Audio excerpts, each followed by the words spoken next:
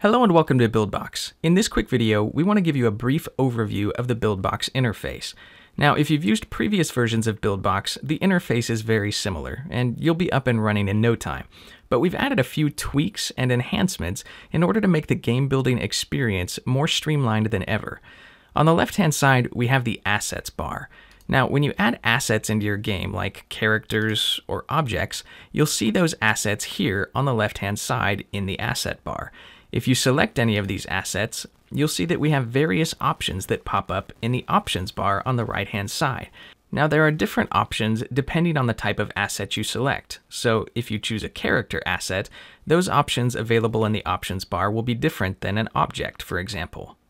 We'll discuss these assets and different type of options in further detail in our upcoming videos. In the center section, you have your scene editor, and this is where you're going to build out your actual scene for use in the game. So you can move your character to where you want them to be positioned, you can move the enemies and objects around. This is where you're going to build the actual layout that players will see as they play through your game. In the scene editor, we also have this timeline editor, which you can open by clicking this arrow here. This allows you to further refine your scenes and their layout throughout the game. You can see all your existing scenes, including the start scene that we're working on right now, listed out down here.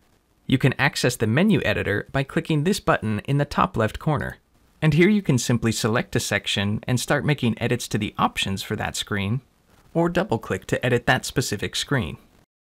The font editor can be accessed by clicking this button right here, and this is where you'll manage your in-game fonts.